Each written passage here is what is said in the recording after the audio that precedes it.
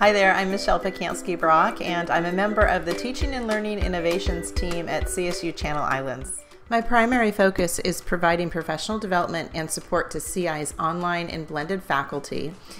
And I do this from my home office, located about 400 miles from the CSU Channel Islands campus. Now I have to admit, when I describe what I do to people, they often look skeptical.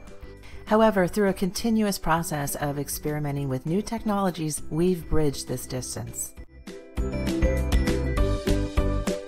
For starters, we no longer rely on email and phone. Instead, we have an evolving collection of social technologies that keeps us connected. These social apps empower us to remain connected no matter where we are, because we're able to seamlessly use them on our own computer and our own mobile devices. Yeah, I got a notification yesterday that he was trying to access my Google Doc. And we're now experimenting with a telepresence robot called Kubi. With Kubi, my colleagues at Channel Islands connect with me on an iPad using our teleconferencing system Zoom. From my home office, I am then able to control the Kubi and move throughout space by tilting it left and right or up and down. By extending telepresence into the three-dimensional space, we're really starting to explore new options for humanizing the remote work experience.